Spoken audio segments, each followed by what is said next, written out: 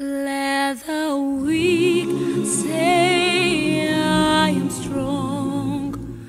Let the poor say I am rich. Let the blind say I can see. My fellow St. Georgians, at the end of 2014, we closed yet another chapter in the history and legacy of this noble parish. 2014 was both a year of gain and a year of sad loss for us. There were periods of great refreshment, but also moments of great concern. Above all, however, I give God thanks for the wonderful work we have done here at the Church of St. George. I rejoice that you continue to offer rich hospitality and support to me, and that you continue to support and encourage each other in the work to which we have been called to do. As we walk into 2015, my prayer and hope is that we will continue to journey together and work steadfastly and with more intentionality in the ministry and mission of our parish. So, what has happened over the past year? As you are aware, we welcomed a few more new families into our midst, including the Naki family, the Linz family, the Froke family, Annie Fulton, Leanne G., and Beth Holland and her son, James Basween. We cherish each of these families, and what a great addition they have been to our church. Certainly, their presence has been an added blessing. I pray that those families who have become a part of our spiritual family in the last year, that their worship experience and fellowship at this church has been nothing short of a blessing and spiritually edifying for them. My hope and prayer is also that we will continue to expand our spiritual family at this church each year. During the course of the last year, there were also 5 baptisms: Danica and Alora Delugu, Catherine Lynn Hartlin, James Basween, and the crew Henry Miller. Also, we had 2 well-enjoyed, fantastic weddings: Steve and Abigail Whitbecker, son-in-law and daughter of Greg and Beth Hester, and Tyler and Diana Harden, son and daughter-in-law of John and Barbara Harden. The joy was all mine to journey with them and to prepare them for the the joy of marriage. Last year, we also had a huge, memorable moment as 14 of our youth were confirmed by Bishop Sutton. This was the first confirmation we had in a long time here at St. George's, and it was refreshing and joyful and wonderful and spiritually uplifting. At this time, the bishop also officially welcomed all new families into the parish. In the midst of our celebration and growth, however, we were saddened by some significant losses amidst our family. Last year, as you are well aware, several parishioners died, and we miss them dearly. Christine Ayler, whose faith never wavered despite her pain; Bobby Boyles, whom I met only once, but left from that visit feeling so inspired by her humor, devotion, and inner strength; Donald Abernathy, who may not have been a part of our weekly services, but whose presence shone brightly through his daughter, Debbie Fiakos; and of course, how could we forget our dear brother, Norman Durham, whose presence and faithfulness is sorely missed. We will never forget him. Norm, as he was affectionately called, helped and toiled tirelessly to build this parish. So for his work and witness, and all others who have died this past year, we give God thanks. May they rest in peace, and may God's light perpetually shine upon them. We also bid bon voyage to 3 families that relocated last year: Mike and Sue Fiorino, Muriel Drake, and the Markowitz family. All of them have been outstanding contributors to the progress and development of this parish over the years. On your behalf, I personally thank them for their hard work and commitment and pray God's blessing upon them in their new homes and endeavors. Mike continues to assist the parish, and for that we are grateful. Concerning our 2 Eucharistic services, which continue to be held almost every Sunday in the parish, we averaged about 102 individuals collectively. During Lent, we held our annual weekly simple supper and Bible study, which was well attended. We studied the book of Jonah. We also had our annual picnic last year, which was celebrated with enthusiasm and fun, as we had a bounce house and almost a mini fair for the children. I want to personally thank Linda Goodman for her undying support and great organization of these events.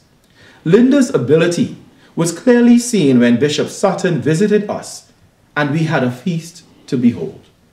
May God bless you and your team, Linda. I also want to thank the altar servers, the ushers, and the readers, led by Allegra Simonet and Steve Black, who continue to do a fantastic job, as well as our committed and wonderfully accommodating altar guild, led by Robin Nolan. Thank you for having patience with me and my liturgical demands. To all of you, your work is much appreciated. I also want to thank the commission heads for their hard work over the past year, as we continue to work toward the fulfillment of our mission for this parish. To this end, we held our annual leadership retreat last October, which went exceptionally well. Among the many ideas that emerged, we all agreed that our main focus as a church is to continue to pour into the lives of our parishioners and build the congregation spiritually. In other words, we must continue to seek first the kingdom of God, knowing then that all things will be added unto us. Our growth in other areas will come, I believe, as long as we are planted and remain firmly grounded in Christ, the solid rock. This planting is very much alive and at work in our Sunday school and children's choir that continues to thrive, as well as our youth group that is currently being rebuilt. I want to thank Jean Dixon and her team for their hard work with the Sunday school, as well as Dottie Lucas and Leslie G, who continue to pour so much into our youth, and Ralph, who stands by and works diligently with the children's choir, as well as the adult choir. I firmly believe that the youth are the church of today and the hope of the church tomorrow. Further, we continue to sow seeds in our other commissions and their work, through our other commissions and their work, as we give God thanks for the work being done in their ministries. I want to thank Diane Martin and Sandy Martin for their hard work with the Outreach Commission. However, they have both stepped down as co-chairs this year, and a new leader will be decided in the imminent future. I also want to thank our outgoing vestry members, Bill Tobash and Jim Hall, for their hard work and their commitment to the leadership of this parish. They have served with diligence and distinction. I want to take a moment to especially highlight and extend my profound thanks to Beth Hester, our 60th anniversary chairperson, and her team for their commitment to our 60th anniversary. Thank you for your enthusiasm and your commitment. Through their efforts, I hope that all of us will join in the celebrations over the course of this year. 60 years is a wonderful time, a great time, a testimony to God's faithfulness, and of course to our faithfulness in this part of his vineyard. So, for our 60th anniversary, we have chosen the theme, Bearing Witness to the Past, Providing Service for the Future, 60 Years of Faithful Worship. I entreat you all, I implore, I beseech you all, that we make this 60th anniversary a momentous celebration, something to be remembered. As I conclude, I also want to give thanks for the lay leadership of this parish, especially our hard-working ones, Fred and Tom, who once again this year have guided us wisely and worked very hard to achieve the goals which they set for themselves. You have supported them and given them the resources that are required to fund both the maintenance of these buildings and the work of the gospel.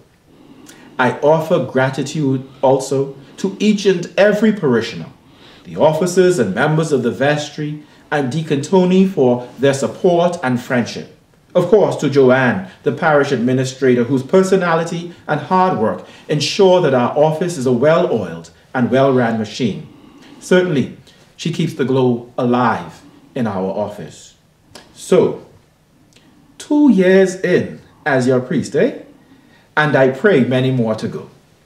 Both years, I must say, have been deeply rewarding for me, save a few moments of exhaustion and challenge.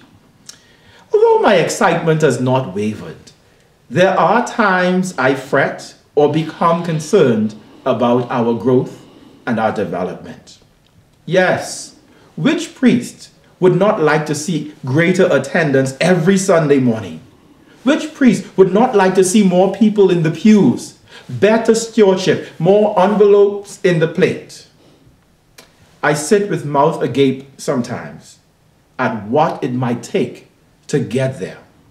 And God, I'm sure, smiles at my lack of faith. I simply mention this because, as one priest said before, I want this church to flourish, not as a monument to my own ego, but to the greater glory of God. Imagine, dear friends, our beloved parish fully alive, even more so than it is now. That would be the glory of God. And who would not want a glimpse of that glory? So, thank you for supporting me. Thank you for your commitment. Thank you for not texting or sleeping during my sermons. You don't do that, do you? I hope not. But thank you for listening and for your patience and for your continued commitment. May God continue to bless the ministry and mission of this parish, and may He bless each and every one of you in 2015. Every blessing, your friend and priest, Mario.